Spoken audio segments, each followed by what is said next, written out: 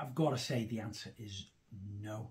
When Big Brother first came about, nearly 3 years ago now, it ran successfully for 10 years on Channel 4. And then he did a show called The Ultimate Big Brother. And they called me and said, Craig, do you want to go on it? I thought, no, I'm not going to do it, because once you've been on the very first one and you're the winner of the very first one, you can't really top or beat that. There's probably been 250 losers in Big Brother. If I went on The Ultimate Big Brother and didn't win, I'd probably then be remembered as you're just another Big Brother loser, like the other 250. No disrespect, some of you are lovely, obviously, but you're all losers.